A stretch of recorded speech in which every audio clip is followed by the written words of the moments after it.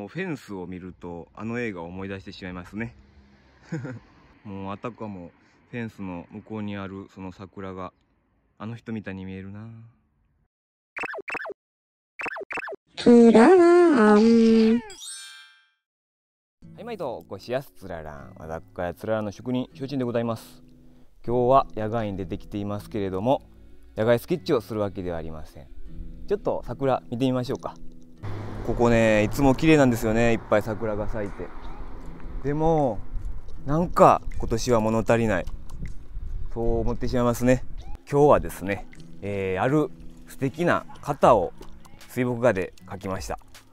その制作過程を見ていただくんですけれども、その素敵な方の紹介も、していこうと思います。その素敵な方というのはモデルであり女優であるトミコクレアさんです。この方と先日僕はお会いしてきました。それが緊張の理由です。やっとここで、言うことができたんですけど、今からちょっとそこに座って解説してみたいと思います。うわ、桜が綺麗やわ。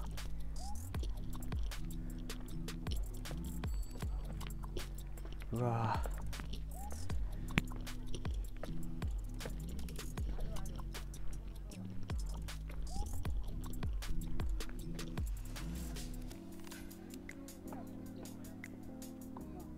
はい、小高い桜が綺麗な丘に着きました。改めてご紹介させていただきます。この間僕が、お仕事でご一緒した方は日本で女優モデルとして活躍しているトミコクレアさんです。最初にこのお仕事の、ご依頼をいただいた時に、僕みたいなもんが一緒にお仕事をするなんて大丈夫なんかなと、お写真いただいた時に、うわー可愛らしい人やなと。なんか僕の第一印象は、なんかこう地面いっぱいに広がる花畑にフルーツが入った10カゴカゴを持って立たしたいっていう、なんか本当にガーリーな方だなと思ったんですけど、実際にお会いしたらこう可愛らしいだけじゃなくって、すごく強い芯の通ったところもあったりして、本当に魅力的な方でした。その方の、肖像画を今回は水墨画で描かせていただきました。今からその水墨画の、制作とともにアフレコをして、トミコさんの魅力をお伝えしながら描き方の解説もできたらなと思ってます。緊張する。ではやってみましょう。どうぞ。はい、まずトミコさんという素敵な方の実像を捉えるために、デッサンを本当に何回もしました。何枚描いただろう、3枚ぐらい描いたんじゃないですかね。本当に綺麗な方なので、僕結構いろんな絵を描くんですけど、綺麗な方だけ苦手なんですよね。もう本当に大変だったんですけど、デッサンをして、デッサンができたらですね、今度は日本の墨、これ松煙木を刷りました。これでですね、先ほどのデッサンにトレースして線画だけを写したやつを下書きとして上に和紙を重ねて描いていきます。いつものような描き方なんですけど、本当に一番大事なのはトミコさんという素敵な方の印象を崩さないように、デッサンはしっかりしつつ水墨画の良さも出していかないといけなかったので、結構大変でした。実はこの本制作も2枚ぐらい失敗して最後にやっと完成したんですけど、いや大変でしたね。楽しかったですけどね、本当に美しい人なのでずっと見てれるというか楽しかったです。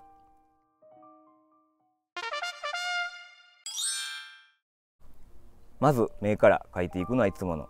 通りですね。で眉毛をですね、眉毛も印象がすごく変わってくるところなので、筆先をさばいて本当にソフトタッチで入れていきます。そしたらこれちょっと怖いと思いますけど、どうですか？すごい大胆な、ね、描き方をしていると思います。この段階ではすごく濃く見えますよね。これが水墨画の怖いところなんですよ。特にその似顔絵とか描くときに大胆にこう墨を入れていって面で捉えていかないと、最初から部分部分を細かく詰めていくとですね、どうしてもちぐはぐな印象になってしまうんですね。全体的なところを、陰影を捉えるのはいつもと同じような描き方だと思います。緊張してるな、なんか当日もねすごく緊張して、僕だからなんかねもじもじしてました、ずっとはい、この段階だとね、これトミコさんになるのって思われると思うんですけど、僕もこの段階では不安です。どうなっていくんやろうっていうのもあるし、ちゃんと進んでるっていう、こう不安とこの自信のこの葛藤というか、その段階ですね。この段階の時は。いやー緊張する。今も緊張してます。もう顔を見るとね、今ちょっとまだトミコさんになってきてないからあれですけど、これどんどん映画進んできてね、トミコさんになってくるともう緊張いやもっと喋りたかったけどな。でも素敵な人でしたよ本当に。もうね印象のまんまというか、よく笑ってね、明るい方で、なんか僕英語のパートがあったんですよ、喋らなあかんとこが。そこがすごい不安やって言ったら、一緒にレッスンしましょうとか言ってね、言ってくださったり、本当にいい方でした。絵の解説もせんと。ちょっとこの辺りからトミコさんの印象出てきましたかね。この大胆な筆さばきもやっていくという、水墨画の良さも出していきたかったんですよね。今回オペレーション鬼のお仕事として、トミコさんにはさなぎというキャラクターの声優、ナレーション、それからキャンペーン動画の告知とか、そういうことをしていただいたんですけど、やっぱり墨絵のアニメーション映画なので、それにちなんだ水墨画ということで、描かせていただきました。この出来上がった絵がどうなったかについては、この後ね、オペレーション鬼の公式の方から動画が出ますので、そちらもねご覧くださいね。でこの段階になってね、やっとね安心感が出てきます。髪の毛を描いていくとその人らしくなっていくんですよ。でも髪の毛って一番最初から描けないので、そこまでがちょっとね不安なんですよね。トミコさんなってきたかな。このね本当可愛いんですよ。もう可愛いんですめちゃめちゃ可愛いんですよ。いやもう本当ね、この短い時間ではねトミコさんの、魅力をお伝えできないんですけど、また最後にねトミコさんの、ことについてまた、ご紹介しようと思うので、最後までぜひよければご視聴ください。そしてこの動画に関してはトミコさんのことも関わっていくので、グッドボタン、それから、拡散シェアよろしくお願いいたします。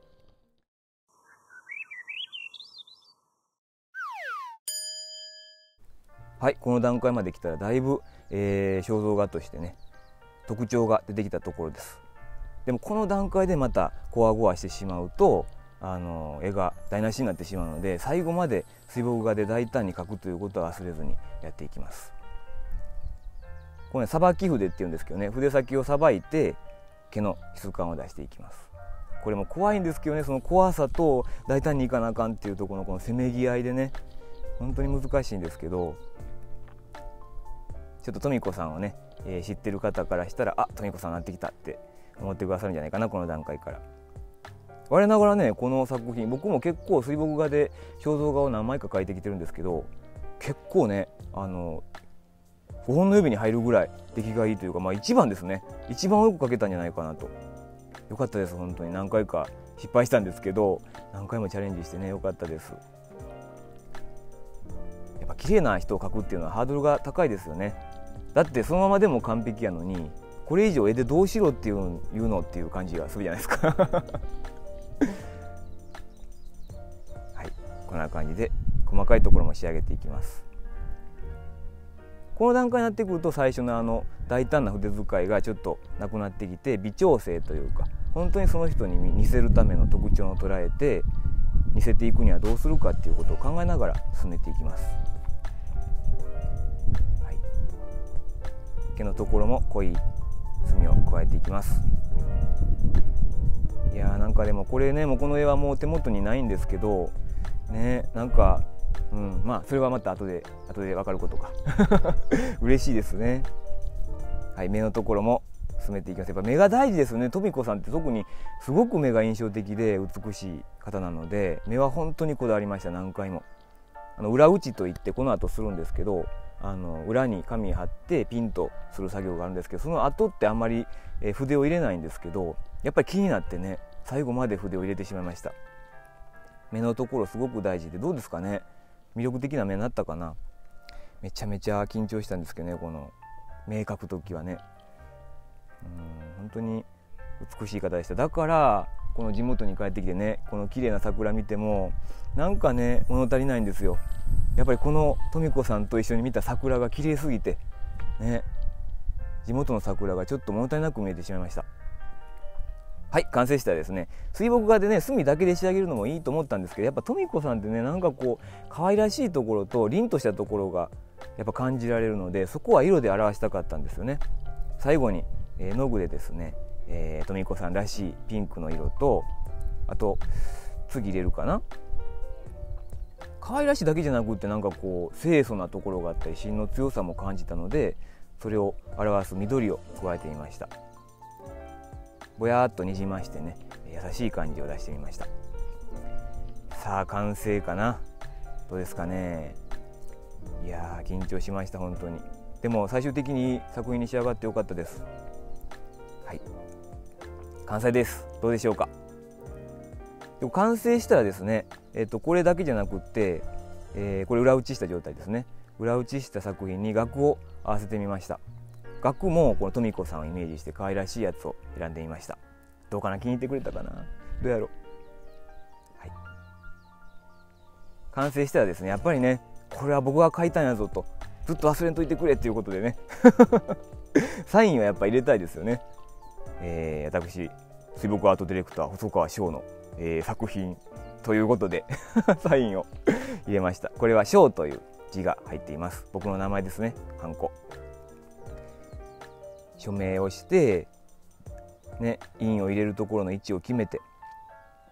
はい、で額を一旦外して、ここに落款を入れていきます。いやこれも緊張するんですけど、ここで失敗したら最悪ですからね。もうね緊張しっぱなしなんですよ、もう最後まで。はい、で位置をしっかり決めて落款を入れたらポン、はい完成です。いやもうここまで来たらねホッとするんですよね。はい、いかがでしょうか。トミコさんの肖像画水墨画作品完成です。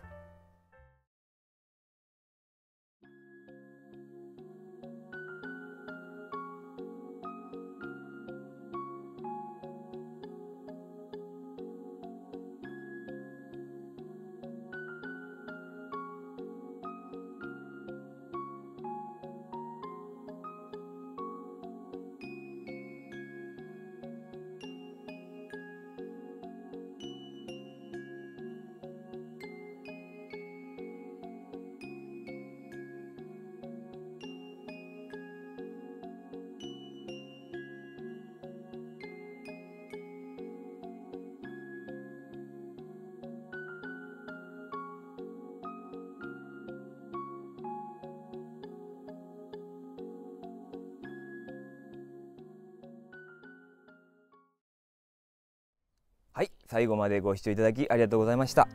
完成した絵がどうなったか、どういう結末を迎えたかというのは、オペレーションお兄さんの公式の YouTube などで、紹介されると思うので、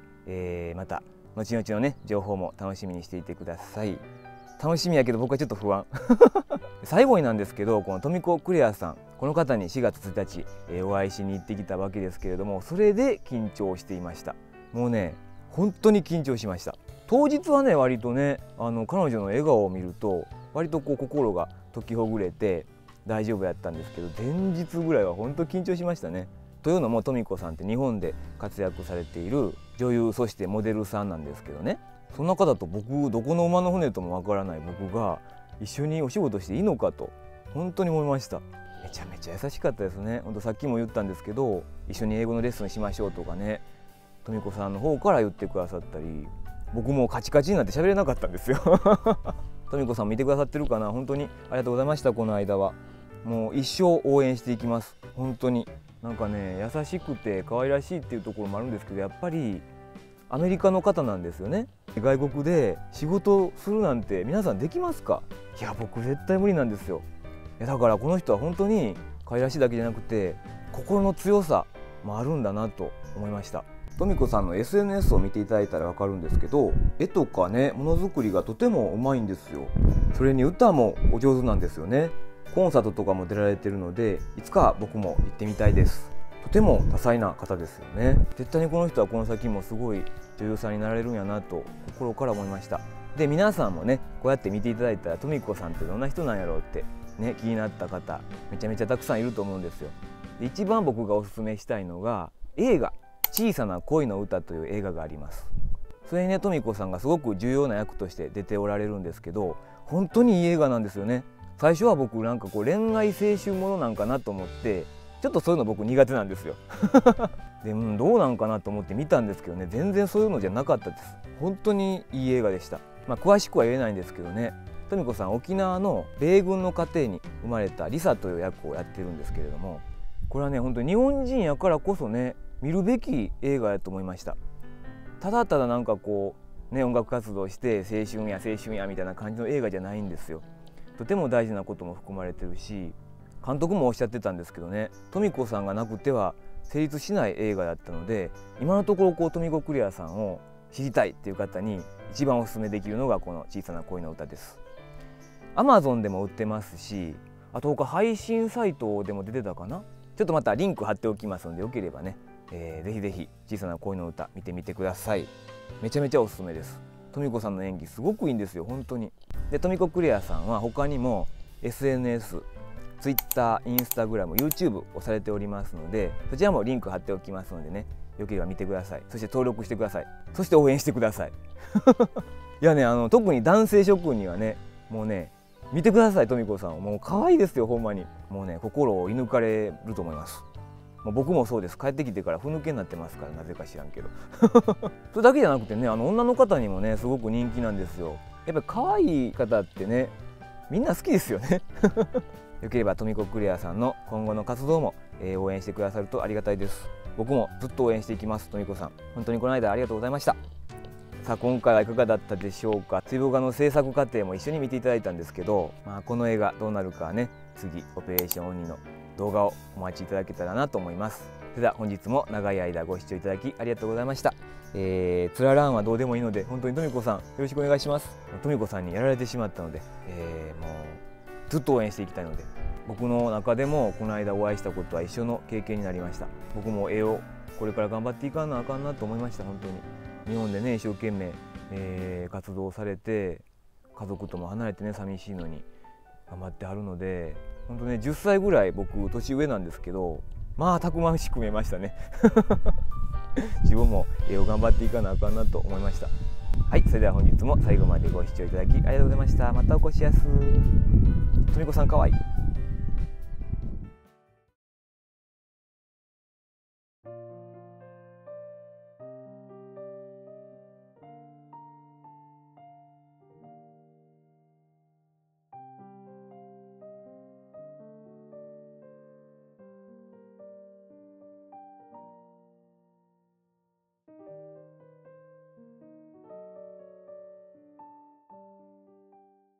この間の撮影の時にね、僕はね、トミコさんのめちゃめちゃ重大な秘密を知ってしまいました。これ言っていいんかな、怒られるかな、言ったら。トミコさんは、実は枝豆が好き。休憩中の時にね、枝豆食べてはった。何食べてんのかなと思ったら枝豆食べてるんですよ。めちゃめちゃ可愛いがな。